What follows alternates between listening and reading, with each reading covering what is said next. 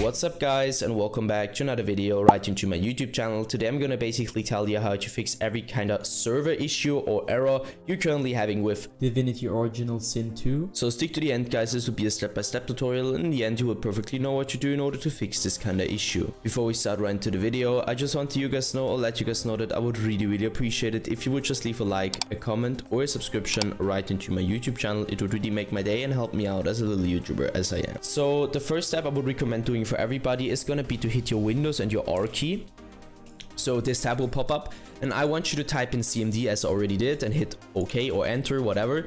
And now you're gonna type in what I'm gonna type in. So ipconfig /flush DNS and hit enter.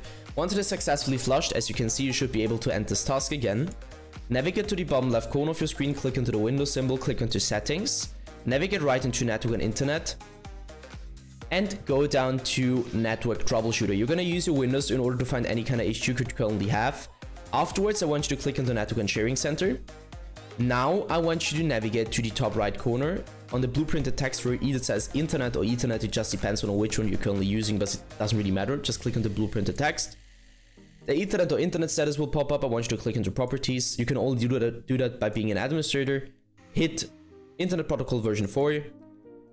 Enable use the following DNS server addresses, and now you need to Google them. So first of all, you just go to Google and Google your DNS server address for Google, so you prefer an alternate DNS server address and just type it in, or 4 times 8 at the top, so 8888, and 2 times 4 and 2 times 8 at the bottom, so 4488, and hit OK and apply. This will probably fix your issue.